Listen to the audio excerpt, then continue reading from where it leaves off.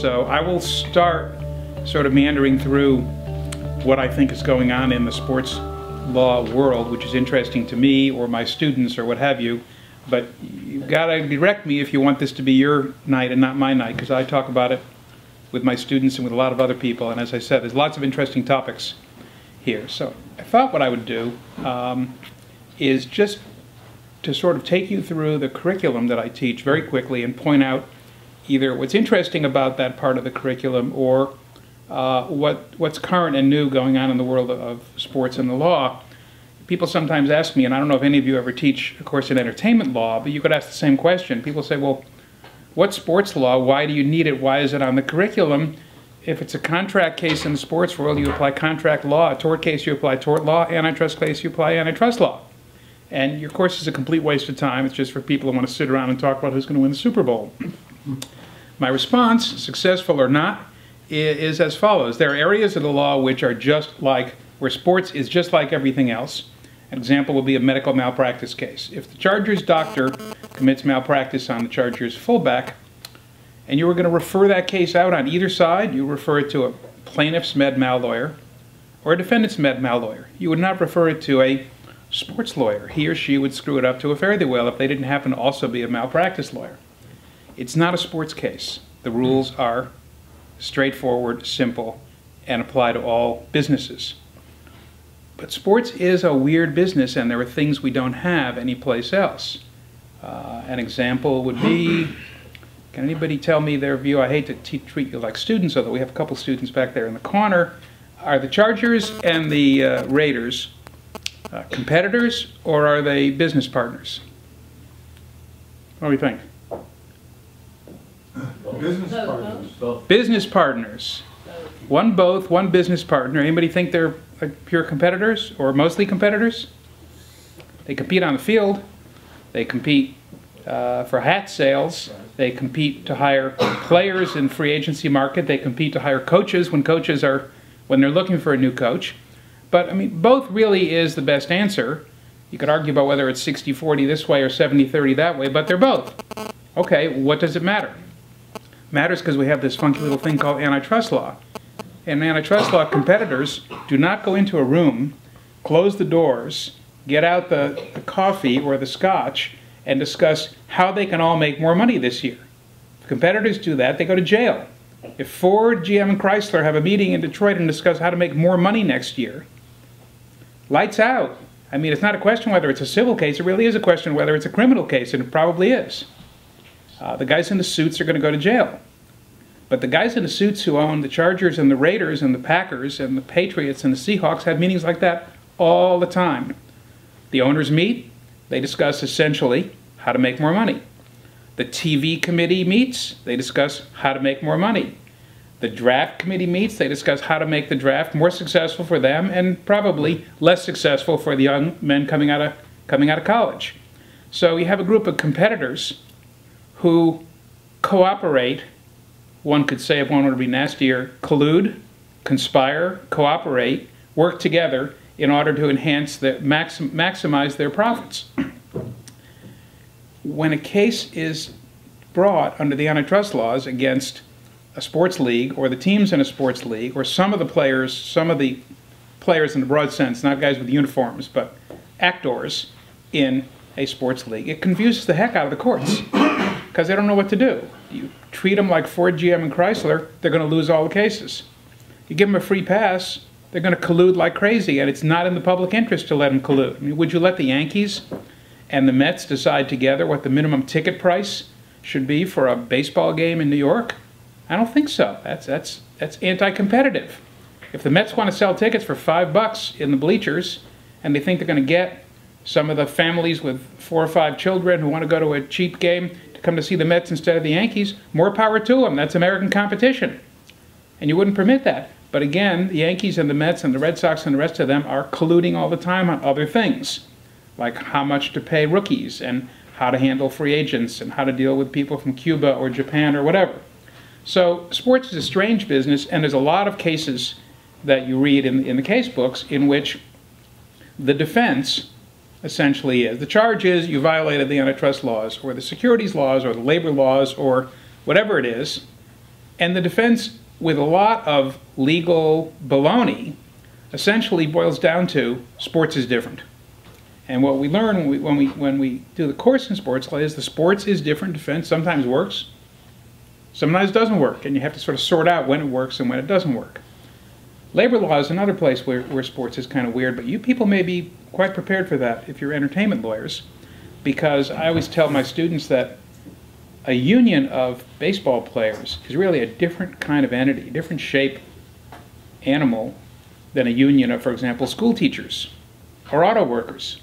School teachers, auto workers, you know, they make money in a relatively narrow range. The senior ones make less than the junior ones, and they make, you know, in layers, they make exactly the same amount of money. You know, junior, you know, physics teacher at, you know, La Jolla High School, we pretty much know what they're going to make, no matter how good they are. They don't get merit pay. They don't get competitive pay. And that would be true with auto workers and a lot of other people. The baseball union, as you know, it's not like that. You know, A-Rod is a member of the union. He makes, I don't know, $16 million a year, $26 million a year. Some rookie who's pretty good makes $500,000 a year. And they're in the same union, and someone is negotiating for a contract. And of course, with the teachers' union, the contract will tell you what the pay was. Now, I guess you guys would say, well, the Screen Actors Guild is a union. Nobody negotiates for pay of Robert Redford if he's in a movie. He negotiates his own deal. So this, I don't know much about the Screen Actors Guild, but somebody in the room probably can confirm that it's a union. You need to be a member of the union to get a job. There are certain minimum terms and conditions that are required, but everything else is individually negotiated. A sports union is somewhere in between. Everything else needs to be individually negotiated, but within the confines of a collective bargaining agreement that may limit your negotiations quite a bit. If you are the very best rookie baseball player next year, the very best first-year Major League Baseball player, I can pretty much guarantee your salary is going to be about $550,000. And in your second year, it's going to be about $550,000. Your third year, $550,000. Now, if you haven't broken your leg or lost your talent in your fourth year, $7 million, $9 million. Fifth, sixth year, $1 million more than that each year. Seventh year, $18 million, $20 million. So there's a structure created by the collective bargaining agreement within which negotiations take place, except it happens to be not in the first 3 years because they've locked in a minimum and everybody gets the minimum for 3 years. So labor law is kind of strange. Also, it's different than it is in other sports. You negotiate your own contract. You and your agent negotiate your own contract, but the collective bargaining agreement ties your hands. So what do we cover in sports law? Well, the first 2 weeks we cover something which I think is another thing quite unique to the sports business, which is the concept of a league and a league president or commissioner. Because again, please identify for me another American business that has anything like a league. They got a software league up in Silicon Valley where, you know, Google and Apple and the rest of them sit around and discuss how to do business together. They'd have an antitrust problem. They'd also have a trade secret problem and just a competitive problem. You're going to tell Steve Jobs when he was around that he should sit down with the other guys in Silicon Valley and discuss, you know, new products for next year and new ideas? He'd say, I'm the smartest, I'm the best, my company's the best. I meet with my guys. They say, but we have a league. You have to come to the league meetings. Say, no, got to follow the league rules. He would say, no. So it's a strange construct because the New York Yankees, no matter how many good players they sign and what great coaches they have, what great managers they have, they don't have a product until they have an opponent. You got to play somebody. Yankees without Red Sox, they don't have a game. You could have exhibitions. It could be like the Ice Capades. You'd need to hire some other flunkies to come and beat up on, the way the Harlem Globetrotters used to play the Washington Generals. But you're not going to sell very many tickets for that compared to what the Yankees sell to play the Red Sox. So you are forced to create, you, a business entity, you, an entrepreneur, and your fellow entrepreneurs are forced to create an umbrella entrepreneurial organization that can, in some cases, tell you how to run your business. And again, you don't have a commissioner in any other sport. It's kind of a weird idea that Commissioner Adam Silver of the NBA could suspend Donald Sterling from running his own multi-million-dollar business because in a telephone conversation with his lady friend, he made a racist comment. But he not only suspended him from basketball, but he began the process by which the NBA owners, by a supermajority vote, 2/3, 3/4, I can't remember exactly, could force Sterling to sell. So again, these are entrepreneurs who have given up a lot of their entrepreneurial rights. In extreme circumstances, you can force Sterling to sell, and they did. And you could have forced Steinbrenner to sell back when he ran the Yankees with an iron fist. You know, Steinbrenner could take on anyone in the baseball world except the commissioner, who had certain powers over him, and once suspended him, and his fellow owners, who could pretty much gang up and tell them what to do. So we spent a lot of time in the course talking about the powers of a commissioner and being lawyers and law students. Then we go to the next question, which is, okay, if the commissioner does something you don't like, or your fellow owners do something you don't like, can you take them to court? And what's the guy or gal in the robe going to think when you all show up talking about baseball or football or basketball or NCAA sports? Is he going to think, oh, this is fun, I'm going to stick my nose in here and tell these people how to run Major League Baseball?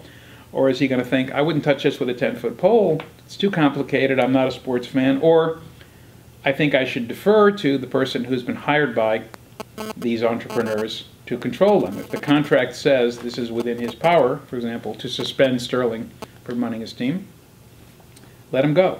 Not my job to tell these entrepreneurs they shouldn't have given away that much power. So that's an important part of the course, is what's a league, what's a commissioner, what can they do to you? And there's always cases kicking around on that issue, always a new case. A sub-issue with that this year that's very hot is what I call players behaving badly. We have Ray Rice taking on his then-girlfriend, now wife. We have Adrian Peterson allegedly whacking around his kid.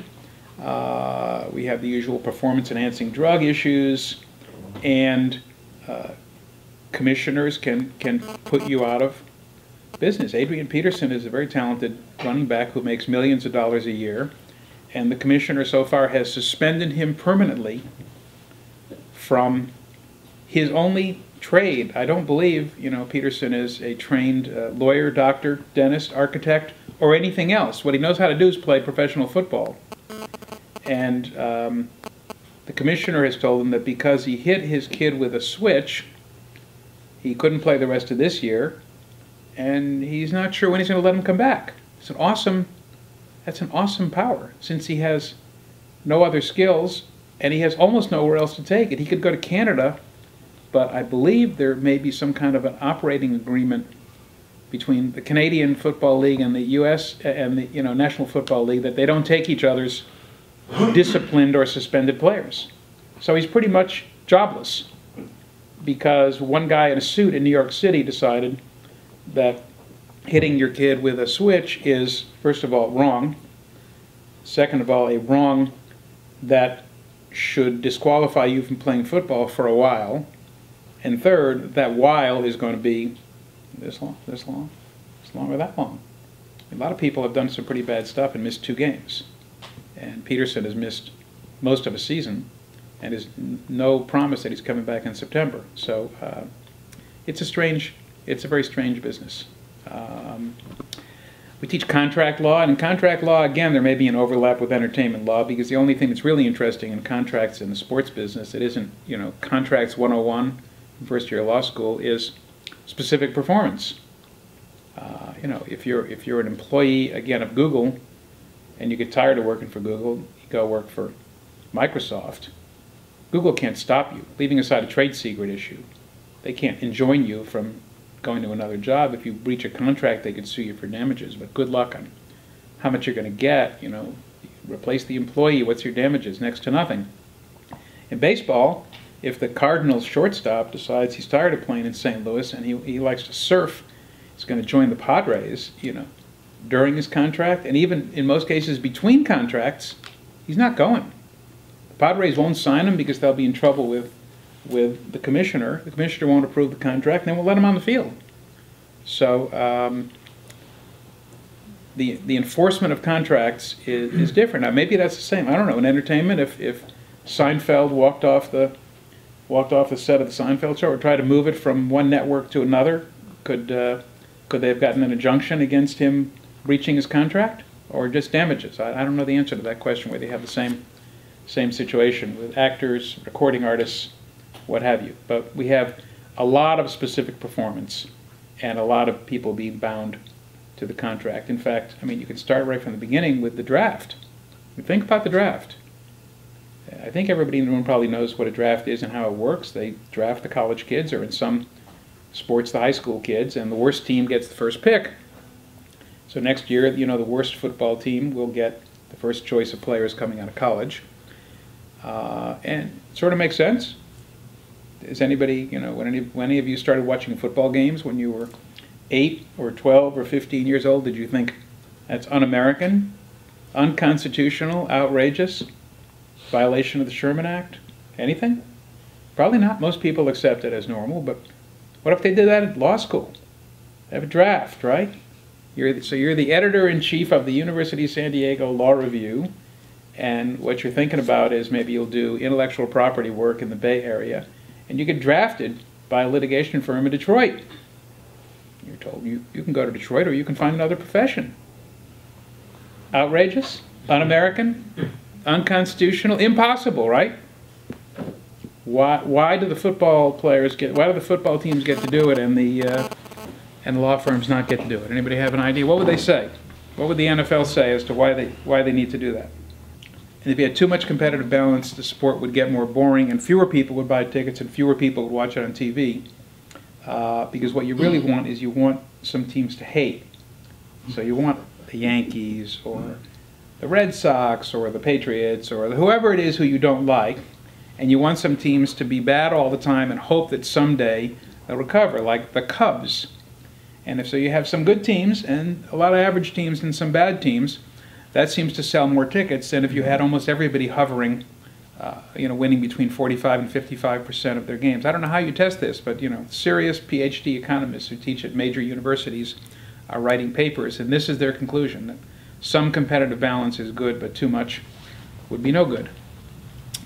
I teach antitrust in the course, and we talked already about the Chargers and the Raiders and all that stuff. We'll have one of those issues coming up soon if the Rams or the Chargers or the Raiders try to move to Los Angeles, and the league tells them they can't go. We've already seen that movie once before. That was Al Davis. Al Davis ran the Oakland Raiders. He tried to move to Los Angeles. The league voted against him moving. The league contract made it quite clear you couldn't move without permission of, again, it was a supermajority. 2/3 or 3/4 of your owners had to approve it.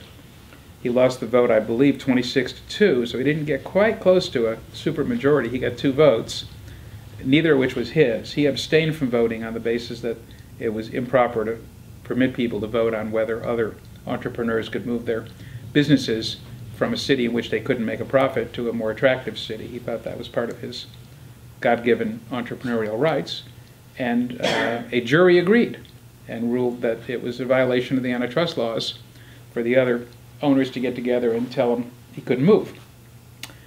So people say, well, that means if the Rams or the Chargers or the Raiders try to move to LA now, they wouldn't be able to do it because the NFL would lose if they try to block them. And there's 2 problems with that. One is that the NFL has changed the rule to some degree. I think they've dropped it to a majority vote, which might impress a court or might not. More important, what the court criticized them for was that there were no standards and no procedures guiding the other owners in deciding whether to let a team move. And now they have pages of standards and procedures. Did people come to see the team at the other city? Did they try to make a deal with the other city to keep the team there? Blah, blah, blah, blah. So if they followed all the procedures and they got the right vote, and then finally, of course, the Raiders case was decided by a jury. So if you had this, it's viewed as a question of fact, whether the restraint of trade was reasonable or unreasonable. So if this case was tried again, it would be tried before another jury. And if any of you do jury work, you know that Juries are a little unpredictable, and the more difficult and complex you make the issue, I think the more likely it is that it's kind of a lottery as to how a jury would come out on a question that difficult. Questions? Comments? Ideas? I'll keep going. Baseball exemption from the antitrust laws. You can sue football for violating the antitrust laws. You can sue basketball, hockey, soccer, lacrosse, tiddlywinks. Can't sue baseball.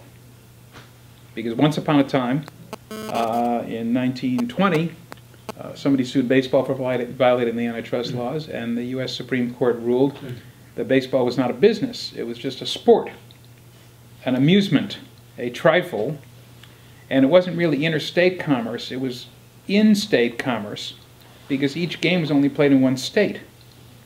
And the movement between the states was incidental. Now this sounds laughable, right? Everybody agree this sounds ridiculous? But if you read the concept of antitrust in 1920, actually it was pretty constrained compared to what it was now, and we were more of a federation of, well, not 50 states, you didn't have 50 states back then, a federation of whatever number of states we had, rather than the kind of confederation we have now, it's all the United States. So the decision was sort of defensible in 1920, maybe. But the next time the issue came up, the Supreme Court said, well, we've decided this already, and we're not going to change our opinion, and even though that reason wasn't any good, we think stare decisis is a good reason for keeping the rule. So they kept the rule, and they also said, and baseball has relied on this rule in developing its reserve system and its draft and its contracts and all the things that it has, so we don't want to pull the rug out from under them. And then it said, people have suggested to Congress that they change this rule by statute many times, and Congress has never acted, so Congress must be happy with it, so we've left it where it is. So it's right where it is, and people keep bringing lawsuits and saying that the rule is archaic and should be overturned, and predictably they keep losing, because if the Supreme Court was not going to toss this rule out in 1976 when Curt Flood sued Bowie Kuhn, you know, nothing's changed since then. It was an old, archaic, silly rule in 1976, and the Supreme Court said it was just fine. We're keeping it until Congress fixes it. So in 2012 or whenever, when the city of San Jose sued the commissioner of baseball, saying that he was getting in the way of them trying to move the Oakland A's to San Jose, they proudly said they were going to fix this problem and this rule was archaic, and they lost. They didn't get to the Supreme Court. They could petition for cert, but they'll lose. It'll be cert tonight. The Ninth Circuit dispatched them with ease because the issue's been resolved.